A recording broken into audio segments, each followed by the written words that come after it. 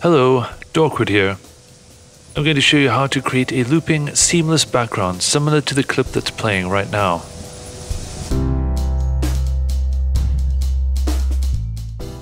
First up, let's create a 720 by 720 pixel canvas.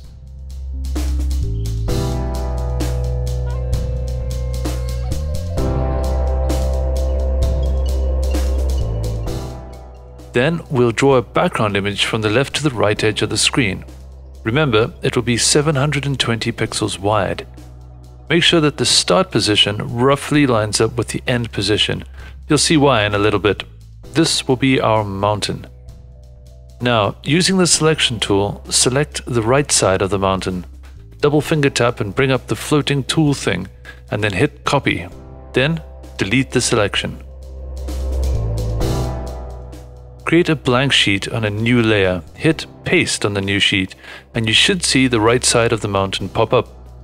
Make sure that the left and the right sides of the mountain are on separate layers.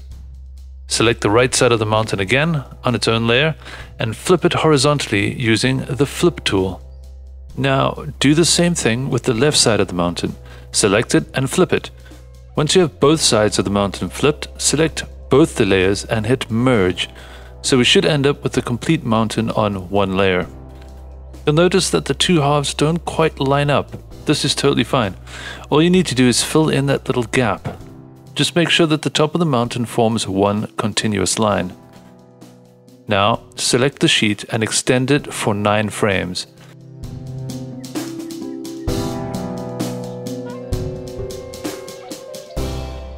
Add a transformation layer and make sure it is parented to the mountain layer. Hit the keyframe tool and add a keyframe at frame 1 for position X. Scroll along and add another keyframe at frame 10.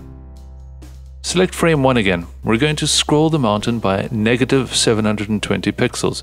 Remember, the canvas is 720 pixels wide, so this will scroll the mountain just out of frame. The keyframe at frame 10 will still be set at 0. So when you scroll from frame 1 to frame 10, the mountain will move from left to right.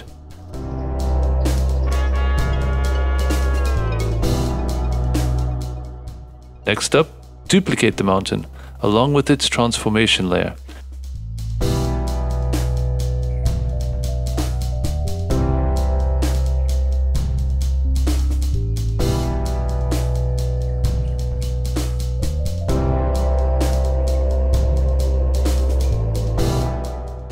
Open up the keyframe tool and, much like the previous step, add an X keyframe at frame 1 and another at frame 10. This time around though, select frame 10 and move it by positive 720 pixels. This will move the mountain off the screen to the right.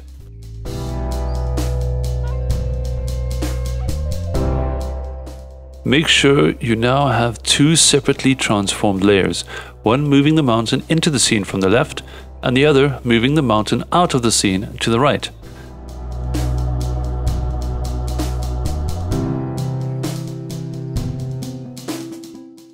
Playing both of the layers at the same time, you should notice that they move as one continuous mountain.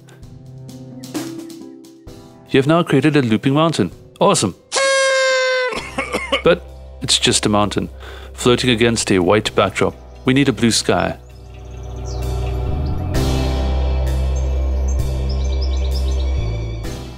So add another layer, drag it under the mountain layer, and fill it with blue.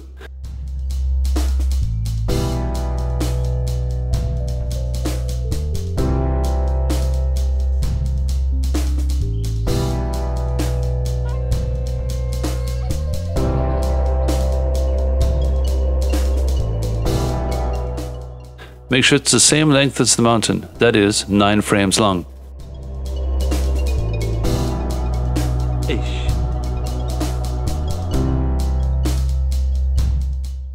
Boom!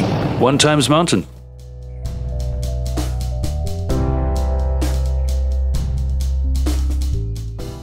Create another layer. Throw some rad clouds in there. Just keep going, just adding those clouds. You should end up with something a little like this. I love clouds. Maybe add some other stuff too. Dragons are pretty rad. Throw one of those in there. Maybe throw in another one. 2 dragons is super rad. Of course, we'll need a unicorn in there too. I think this unicorn drinks tea. So obviously we're going to add a teacup over here. A flying teacup. We're having fun now. So, as you can see, we have a scrolling mountain from left to right. This should give the impression of movement from right to left. But we need a framing device, such as a window, to make it seem as if the viewer is actually looking at the scenery from a moving train. Let's add a new layer for the train window. Make sure the layer is above all the others, as it is in the foreground. Now add a blank sheet and draw a rectangle. Fill the outside of the rectangle, as this will be the train walls on either side of the window. Make sure that all the gaps and seams are filled in. Add some shine or texture to give the impression that this window is closed. Extend the window sheet to 9 frames to match the rest of the clips.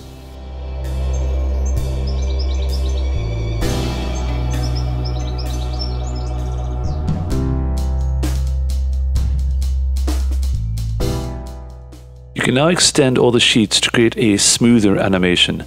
The more frames in an animation, the smoother it will be. So, let's select all the sheets, making sure to include the sheets under the transformation layers. You can drag them to around 60 frames or so. It's entirely up to you. Just make sure that you drag the transformation nodes to match the length of the extended sheets. You can now control the speed of the overall animation by setting the frames per second to around 30. The higher the frames per second, the quicker the animation will play. Right now, the animation will play for 2 seconds, which is 30 frames per second, for a total of 60 frames. You've now got the basics down. Brilliant. Now, just add the finer details to really make this thing pop. Have a look at my previous tutorial to see how that awesome snow is made.